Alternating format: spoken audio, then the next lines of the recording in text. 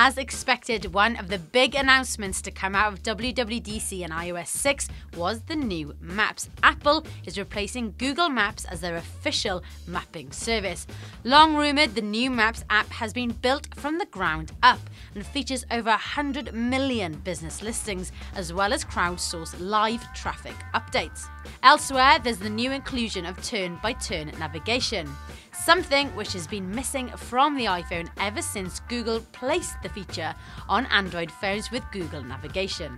3D makes its debut on Maps as well, with Apple's Maps app letting you view full cities in 3D, with buildings created in high resolution, making it perfect for using on foot or indeed if you need to get your bearings when you're driving.